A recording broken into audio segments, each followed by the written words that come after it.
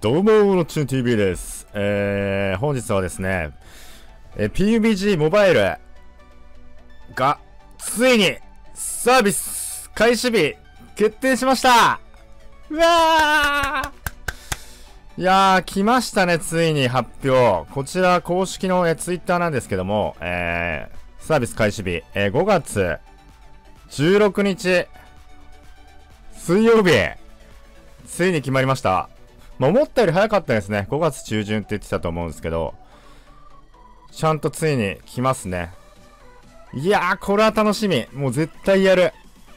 ぜひ、もう出た瞬間やるんで、私の、動画、そして生放送も、ご視聴ください。そしてですね、下に、この動画をなんで出したかっていうと、下に、この PUBG モバイルに備えるための、便利な動画というか、概要欄に、記載しておきますので、いろんな、自分が上げてる動画だったり、リンクを貼っておきますので、ぜひそちらもご覧ください。そちらをちょっと見てほしいという、便利なリンク集みたいなタイトルにしよっかな。わかんないけど、ちょっと、リリースが決まったということで、急遽動画を上げさせていただきました。ぜひ下の概要欄もご覧ください。あと、このチャンネル登録ボタンをクリック、よかったらしてってください。いや、めっちゃ楽しみ !PUBG モバイル。楽しみっていうか待ちに待ったね。あとは、PS4 版がもし出たら、本当にやりたい。